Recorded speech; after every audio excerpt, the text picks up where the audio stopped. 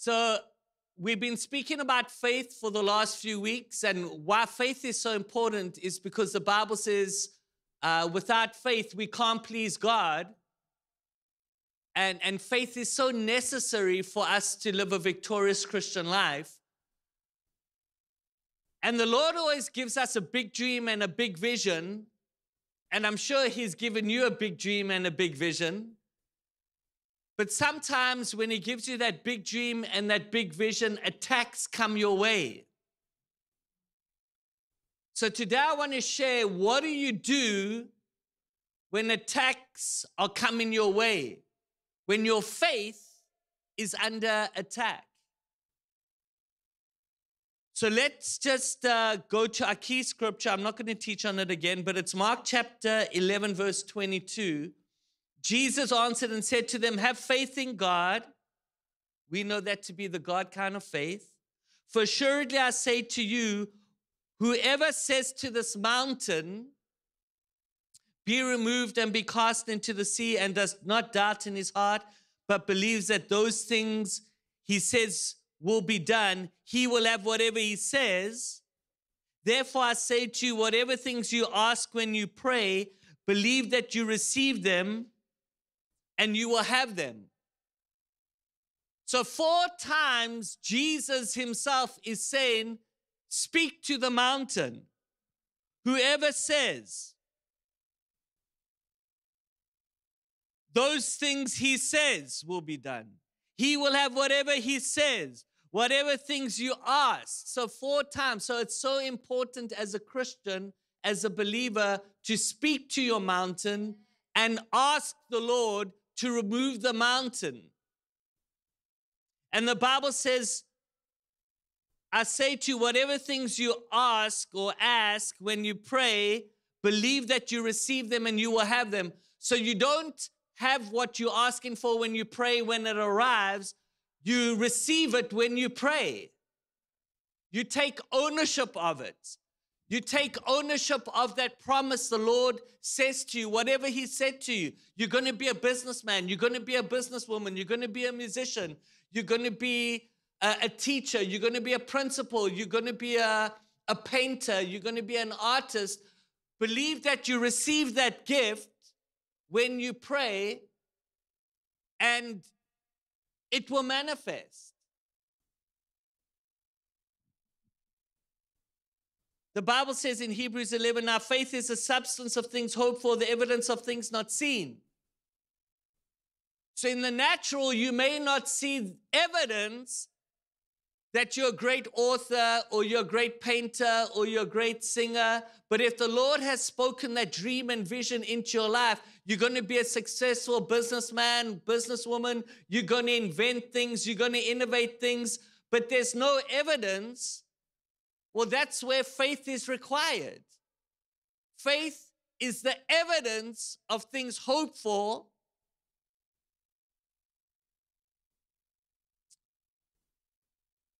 Faith is the substance of things hoped for, the evidence of things not seen. That's why the Bible says the just live by faith.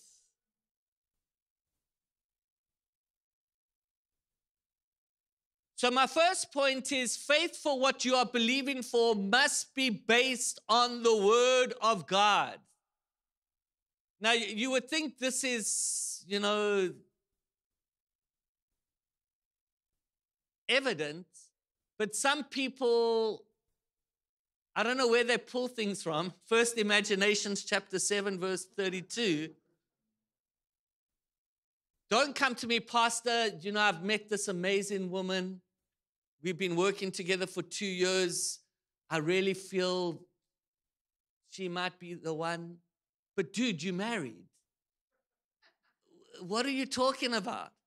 Or Pastor, I've got this amazing idea for a casino in Las Vegas. I'm going to tithe. Listen, whatever you believe in for, trusting for, hoping for, whatever dreams and visions you're telling me God showed you must be founded on the Word. While we were driving to tennis yesterday, he was speaking about water baptism. People that they want to show that they religious. That, oh, I know some topics in your field. And I said, and he was speaking about infant water baptism. And he said, what do you believe? I said, I believe what the Bible teaches.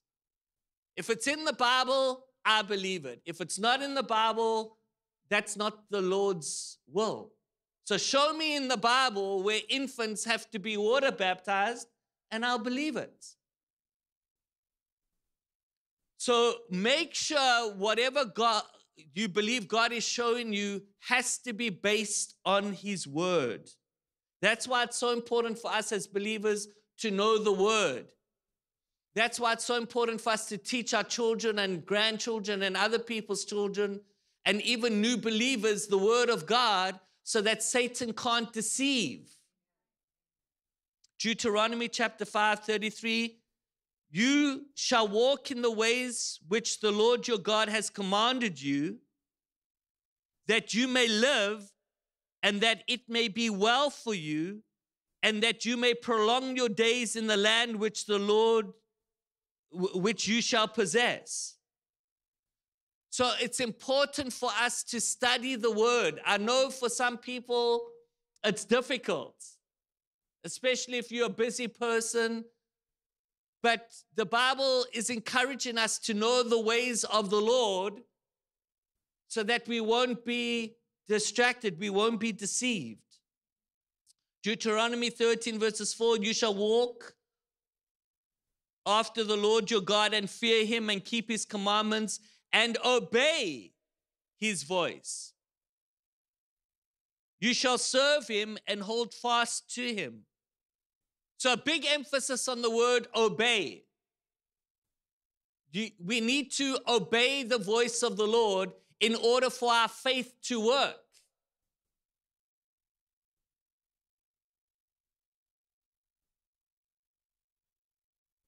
So faith for what we are believing for must be based on the Word of God.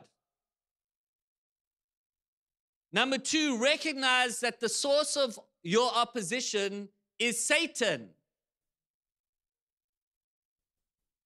Now, Satan uses his children to come against us.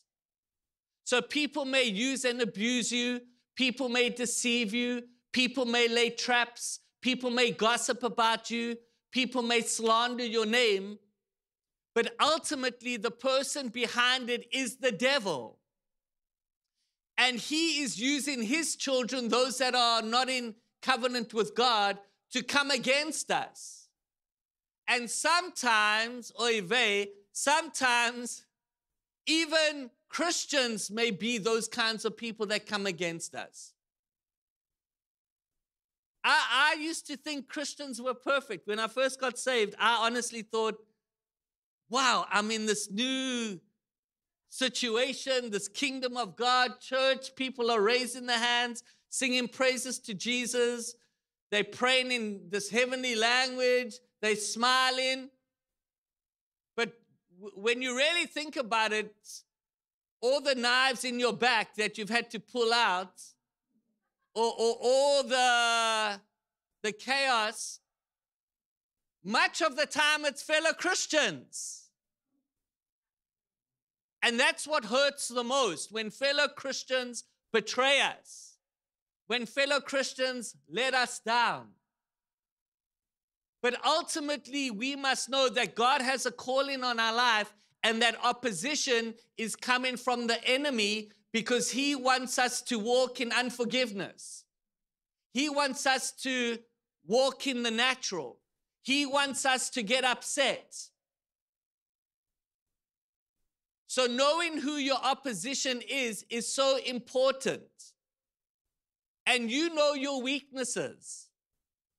In tennis, I know my weaknesses. I don't want the opposition to know my weakness, because then he's going to target my weakness. So in life, it's good for us to know our weaknesses. And let me tell you, and don't look at me religiously, we all have weaknesses.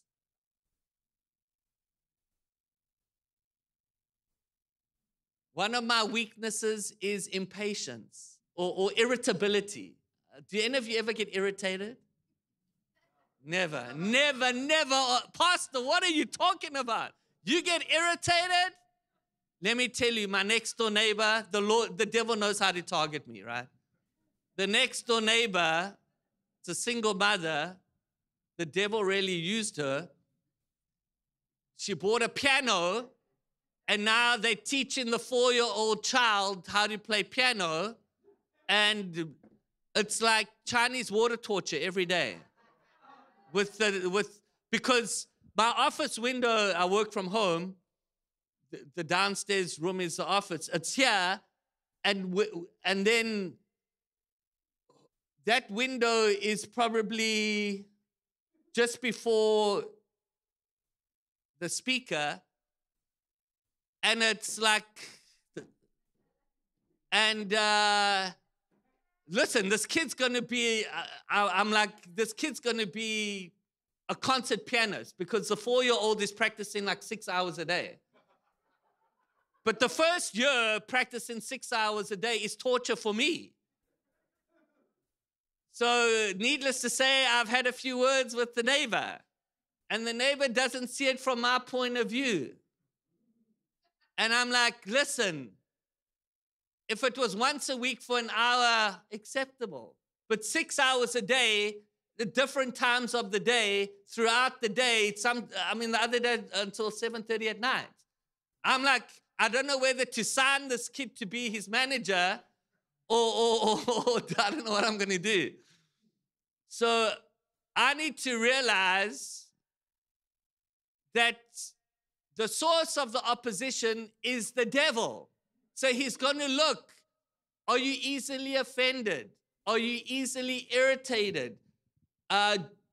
What is your weakness? And he's going to target that weakness so that we can get out of faith, believing for what we believe in for. So it's a distraction. I'm praying that some person gives them an amazing offer on their house. They were talking a year ago about moving. I'm like, Lord, please, let them move to Texas and where they could buy 10 houses for what Orange County houses are, right?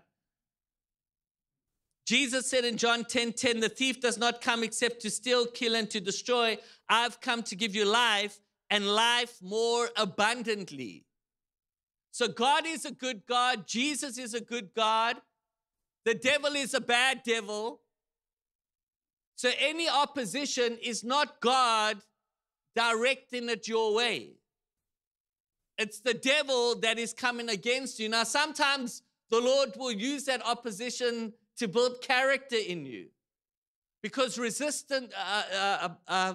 growth comes from resistance. So I'm struggling, but I'm trying to, Lord, are you trying to teach me long suffering, maybe? Patience with the little pianist next door? 2 Corinthians 4 verses 4 says, whose minds, this is our minds, the God of this age, that's the devil, has blinded, who do not believe, lest the light of the gospel of the glory of Christ, who is the image of God, should shine on them. So the battle often is in the mind. You see it with sport. I think we can all agree with sport. The top guys in whatever sport, and yes, there are some mavericks out there, but they're pretty much all the same as far as their level is pretty much the same. But it's often guys with the very strong mental ability is the one that always seems to win. So like I told you last Sunday, please don't tell me who won Wimbledon. Do you want to know? Novak Djokovic won Wimbledon. But he played a guy from Australia who needs Jesus badly. He badly needs Jesus. Because this guy, literally, when he loses a point, he screams at the player's box. So you got the player's box. Next to the players' box is the Prince and Princess of England, the most famous celebrities, but this guy loses it. So he literally screams, "Why aren't you clapping for me? Why aren't you standing up clapping for me?" I mean, he loses it mentally. Like literally every point. It's so embarrassing. It's so demeaning. Seriously, for it's his dad, his girlfriend, his friends. And he does it in almost every match, and it upsets all the players that he plays against. And Tsitsipas was the only one with enough guts to say, listen, what he's doing is wrong. We're here to play tennis, and every point he's screaming and shouting, ranting and raving. And what he's doing it because he is a nutcase, but he's also doing it to irritate his opponents. And they get irritated with the guy. Some of them like confront him during the match, and the umpires have to like not pull them apart, but don't speak to him, I'll speak to him. But it's amazing that Novak Djokovic is so mentally strong. It didn't upset him once. And you could see this guy, I don't want to mention his name, but he was trying to rattle Djokovic.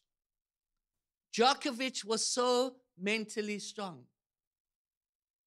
Last year, one of the ladies interviewing Djokovic after the match, and she thought he was joking, but he was like 100% serious because he grew up in Serbia, and there was war and bombs falling, and I mean, he saw the war, he experienced it, they had to hide in the mountains. I mean, it was serious war when he was a little boy. So he won this match, and this showed me a year ago, this guy's on a different level, like mentally, you know. She said, wow, Novak, like in a beautiful British accent, I can't even imitate it. Wow, you really played so well. How did you do it? And then he looked at her, like totally serious. He says, I grew up in the mountains with the wolves. And she started laughing. And like as serious can be, he said, I'm not joking. He was like, and that showed me, no, this guy's on a different mental level. And I really saw it last Sunday. He was so calm. And it was incredible. And that's what the devil wants to do with us. He wants to rattle us with noise, with threats of fear, the economy, gas prices. Your boss, your husband, your wife, your girlfriend, your mother, your father, your sister-in-law, your father-in-law. There's all this chaos, all this screaming. It's to unrattle you, to get you out of faith, to get you out of trusting in God that he will do what he said he would do when you were a little boy, little girl, adolescent, adult. God promised you something, and maybe it hasn't manifested, and it's going to manifest as long as you stand and in faith. And keep your eyes on Jesus and don't get distracted. Don't get distracted. Mark 4:35, on the same day that when the evening had come, he said to them, that's Jesus, let's cross over to the other side. Now, when they left the multitude, they took him along in the boat as he was. And the other little boats were also with him. And a great windstorm arose. Why aren't you clapping for me? Why aren't you standing? He's trying to upset Djokovic. He's trying to rattle him, get him out of focusing on the task at hand. The task at hand is to win Wimbledon. Your task at hand is to complete your assignments. But there's all this noise, all this distraction. There's a windstorm. And the waves began to beat on the boat so that it was filling up. But Jesus was in the stern asleep on a pillow. Jesus was relaxed. In the midst of the storm, he was calm. And they woke him up and they said, "Teacher, don't you care that we die and that we perish in?" Jesus arose and rebuked the wind and said to the sea, "Peace, be still." And the wind ceased and there was great calm. And he said to them, "Why are you so fearful? How is it that you have no faith?" And they feared exceedingly and said to one another, Who can this be that even the wind and the sea obey him? In your work, in your community, in your circle of friends, when you are the calm one in the midst of the storm, people are going to say, like, "Who are you? Are you an alien? Are you, where are you from? How are you so calm?" A very good friend of mine, Sadi, his wife passed away about 10 days ago. She had cancer. She went for treatment. They're people of faith, very strong Christians in the ministry, but she passed away. And when I spoke to him, he said, "Jarrod, you wouldn't believe the peace that I'm experiencing. It's like a supernatural peace. And I'm going to see her again in heaven one day, but I have this incredible peace." So God, our Father, will give you peace in the storm. Everyone else will be experiencing the turbulence, but you will experience so much peace.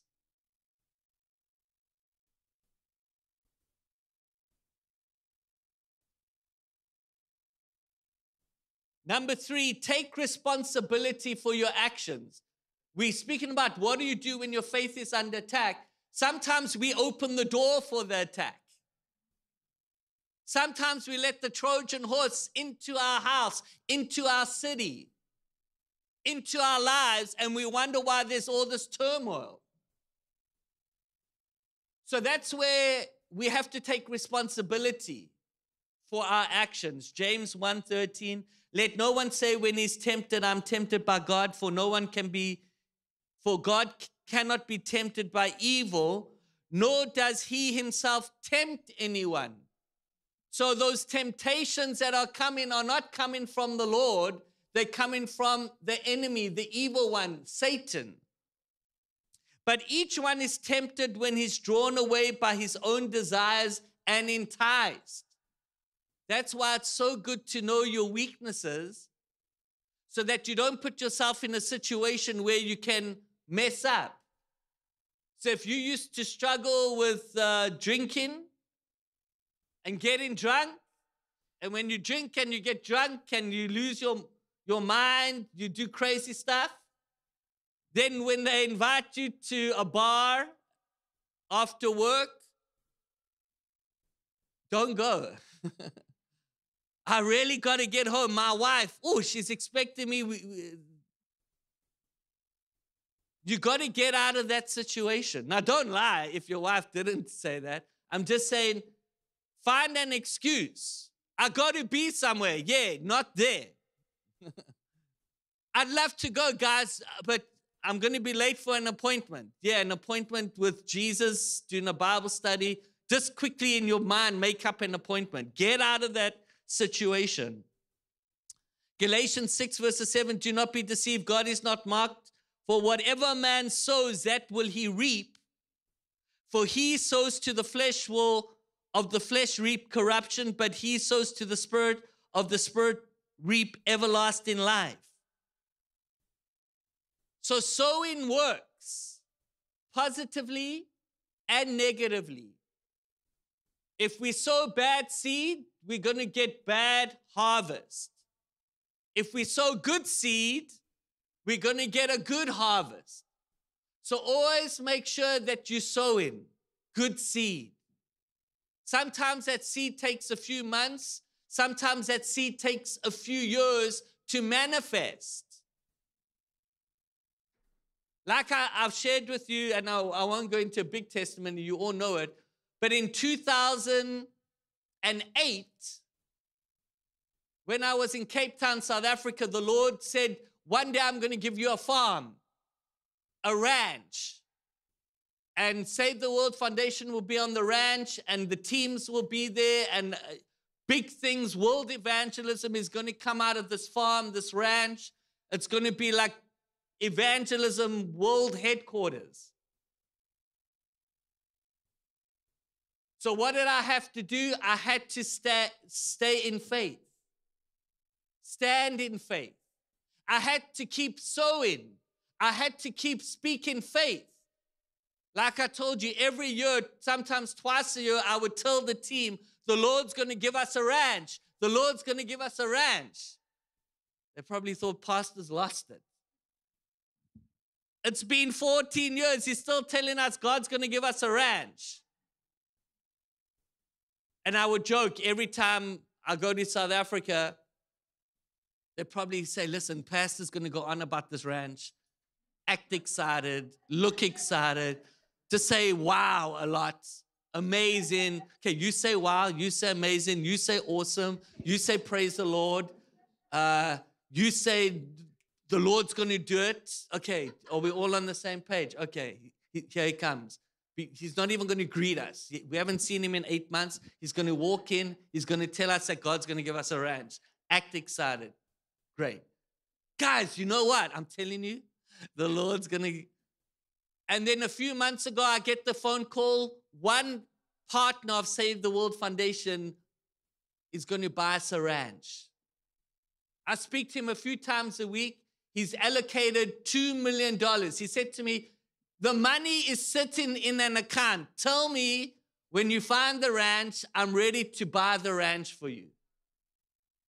So sometimes God will give you a dream. He'll give you a vision. 1 year goes by. 2 years go by. I don't know if the Lord was in it. 3 years go by. 4 years go by. If the Lord told you you're going to be a millionaire, you're going to own your own business, you're going to be an inventor, you're going to be a real estate developer, you're going to own lots of houses and put lots of tenants in and have all this passive income, stay in faith and believe it. And keep confessing it, keep speaking it, keep trusting in the Lord. So let's just say we've been messing up. That's where 1 John 1:9 comes in. If we confess our sins, he's faithful and just and will forgive us our sins and purify us from all unrighteousness. So thank God for the blood of Jesus. Because even if you mess up, it doesn't mean that that promise is canceled, that now you have to start from scratch. It means that you confess to the Lord, Lord, sorry, I've been losing it with my wife, with my next door neighbor. Sorry, I did whatever. And get on track with the Lord again. Proverbs 28:13, whoever conceals their sins does not prosper, but the one who confesses and renounces them finds mercy. So confess your sins to the Lord. It's not like when you tell him it's the first time he's finding out. I can't believe it. Did you really do that? No, he was there when you were doing it. But he's put that clause into the contract. Confess your sins, and he's faithful and just to forgive and cleanse us from all unrighteousness. Acts 3:19, repent then and turn to God so that your sins may be wiped out, so that times of refreshing may come from the Lord. We all need times of refreshing. We all need to be refreshed. Revelation 3:19, those whom I love, I rebuke and discipline. So be earnest and repent. So if you feel the rebuke of the Lord, the conviction of the Lord, that's a good thing. That means he loves you. Listen, and I rebuke our kids all the time. And we tell them, don't do it. This is why you mustn't do it. We love you. We don't want you to make bad decisions. So when the Lord corrects you, and when even good friends correct you, don't get offended. If you had to say, Jarrod, what is the one thing about Christians that you've noticed since you've been a Christian? I'd say, like, if I had to really narrow it down to one thing, Christians are so easily offended. We need to have thick skin. People have left our church over the most ridiculous things. Being offended by what one brother or sister said to them in a connect group or in church, or it's like, don't be a snowflake. We mustn't be snowflakes. I heard this one man, he's a business guy in his 70s. He said, stop being snowflakes. And the person, what's a snowflake? A snowflake is someone who melts under pressure. We mustn't be snowflakes. We must be like asbestos Christians. Is that the right word? When the fire comes, it doesn't penetrate you. Where some people, a little bit of heat, I have to leave this church. Come on, guys, let's toughen up. Let's be Navy SEALs for Jesus.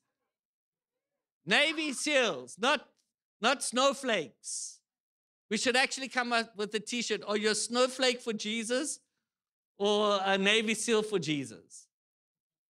I want to be a Navy SEAL for Jesus. Point number 4, submit to God and resist the devil. We're talking about how do we come against those attacks by the devil? How do we stay in faith? Submit to God, resist the devil. James 4:17, therefore submit to God, resist the devil, and he will flee from you. So the first thing we need to do is submit to God. Lord, I submit to your word. Whatever your word says, I'm going to do. Whatever they teach me in church or connect group, I'm going to do. As long as what they're preaching is in the word of God, I'm here to learn. I'm here to grow. I'm here to submit to your kingdom. You see, when you become a believer in Jesus, you come into a new kingdom, but there's a new set of rules. There's a new sheriff in town in your heart, and he has good rules. Rules? I don't like rules. Well, imagine a football game without rules. Imagine an NBA game without lines, without rules. You wouldn't enjoy it. God's rules are there to bless you. God's rules are there to prosper you. God's rules, his laws are there to protect you.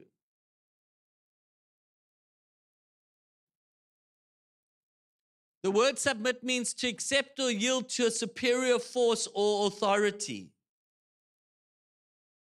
And resist, what does resist mean? To withstand the action or effect of, to come against or stand against an enemy, to resist spoilage, to refrain or abstain from, especially with difficulty or reluctance. So we submit to God and we resist the devil.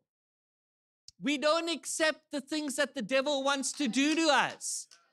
He wants you to be broke, busted, and disgusted, sick and diseased, tormented, be depressed, be anxious, be distraught. That's what he wants for you. So when those feelings come, you need to resist him. Satan, I resist you. You resist him with your words. Satan, the blood of Jesus is against you. I rebuke your attack on my marriage. I rebuke your attack on my finances. I rebuke your attack on my children, on my wife, on my health, on my wealth. I resist you in Jesus' name. That's how you do it, guys. I'm teaching you. So we submit to God. Lord, I submit to you, to your rule and reign in my life. Now, Satan, I resist you. Take your hands off my money in Jesus' name. Take your hands off my investments. 1 Timothy 6:12, fight the good fight of faith. So we are in a fight. It's a good fight. We win if we do the Lord's word, which is submit to God, resist the devil, and he will flee. And we spoke about sowing good things. When you have good seed in the ground, you're going to reap a good harvest. If you've sown bad seed, say, Lord, I cancel that bad seed in Jesus' name. Forgive me for how I've treated my colleagues. Forgive me how I've done this. Forgive me, forgive me, forgive me. And then you position yourself. And then the final thing I want to teach, it will be very quick, is stand your ground. Say, stand my ground. This is what to do when your faith is under attack. The final thing, stand your ground. Ephesians 6:10, finally, my brethren, be strong in the Lord and in the power of his might. Put on the whole armor of God that you may be able to stand against the wiles of the devil. For we wrestle not against flesh and blood, but against principalities, powers, rulers of the darkness of this age, spiritual hosts of wickedness in the heavenly places. Therefore, take up the whole armor of God that you may be able to withstand in the evil day, and having done all to stand. Stand therefore, having girded your waist with truth, having put on the breastplate of righteousness. So we have on the breastplate of righteousness because of what Jesus did. Having shod your feet with the preparation of the gospel of peace. Above all, taking up the shield of faith, with which you are able to quench all the fiery darts of the wicked one. Take up the helmet of salvation, the sword of the Spirit, which is the word of God, praying always with all prayer and supplication in the Spirit, being watchful to this end with all perseverance and supplication for all the saints. And I finish with this illustration. I heard Kenneth Hagin share this great illustration. He said in the 1930s, there was an Air Force base and they were doing some construction and they didn't have cranes and whatever on this base. So there was this long metal beam that they had to pull up for the building or whatever they were doing. And they had about 100 soldiers with the ropes pulling and hoisting this steel thing up. Something happened. Who knows what happened? But the thing started coming down. Obviously, it was too heavy. They couldn't hold on. So people started letting go. Of the 100, they started letting go. But some people still held on. And it actually lifted them dozens of feet in the ground. And as they were going up, they just quickly let go. And women were screaming, literally fainting. Children were screaming. Men were people were hiding their faces. And as people were dropping, breaking their legs and whatever, one guy shot up all the way. And they said he was like a little toy soldier. He was so high up.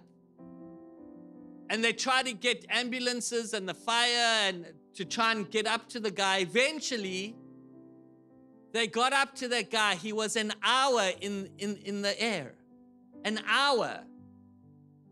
And when they got him down, they said, how on earth did you manage to hold on to the rope? He said, let me tell you what happened.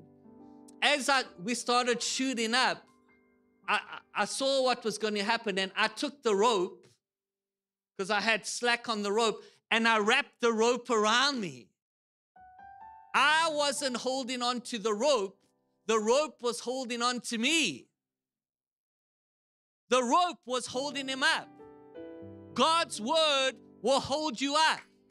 God's word will take you to the top. God's word will ensure that you become the success that is destined you to be. You are not an accident. You're not a mistake. You're not a failure. Even if you've messed up 100 times, God created you to be a success. You are created in the image of God. How beautiful are you? Say, I am beautiful. I'm fearfully and wonderfully made. God has a plan for my life. I am born to do great things. And I will accomplish all He's called me to do in Jesus' name. Amen. Amen. With Jesus on our side, we cannot lose. It's a rigged game. We win. Read the back of the book. Satan is thrown into the lake of fire. Lord, just give me 2 minutes with Him before you throw Him in that lake. I think we all deserve at least one slap in the face or kick or something. Give me a bazooka, Lord. Satan, open wide. But we win. We spend eternity in heaven. And the Bible says, Lord, let your will be done on earth as it is in heaven. In heaven, how powerful are you? How victorious are you? How much joy do you have in heaven? Lord, let that same situation in heaven be here on earth. Lord, let your will be done on earth as it is in heaven. In heaven, tick, tick, tick, tick, tick. So on earth, you can have tick, tick, tick, tick, tick as well. Amen. Father God, thank you for your precious word. Thank you, Lord, that we know what to do when we're under attack. We now know. So when that attack comes, we will be victorious, Lord. And Lord, I pray for my brothers and sisters here today, those that are watching us, listening to us. I pray, Father, that your perfect will is done in their lives. That dream, that vision that you've put in their hearts, that you've sealed in heaven, I pray that it will be accomplished in Jesus' name. I thank you that every single one hearing my voice will fulfill their destiny, will fulfill the assignment that they have, knowing that they don't have to do it on their own. You are with us as individuals and as a group. You are with us. You are the one who we've wrapped our hope around, who we've given our hearts to, who we've dedicated ourselves to.